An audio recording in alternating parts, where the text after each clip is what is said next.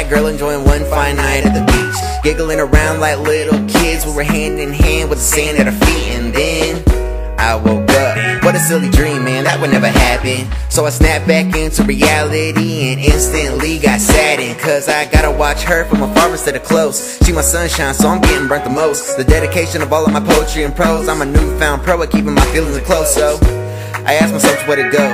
Try to tell the truth, but my train of thought froze. But then again, I suppose maybe it's best if you just didn't know.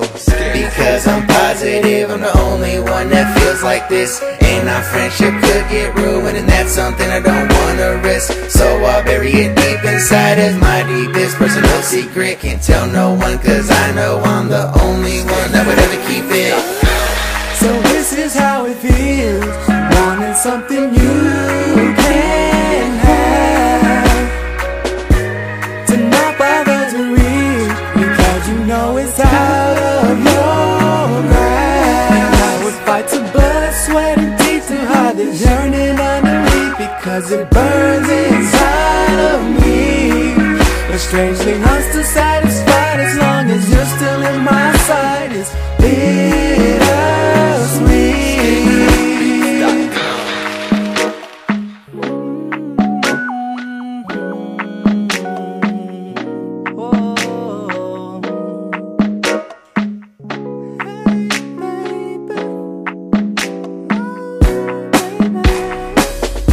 So every time I get a text, I hope that it was from you. You're complex and I'm trying to find your secret, like the triangle of Bermuda. Girl, you the reason that I'm even still here, and it's crazy cause you don't even know it. So many times I thought about the gun in the cabinet, putting it in my mouth and blow it, blah.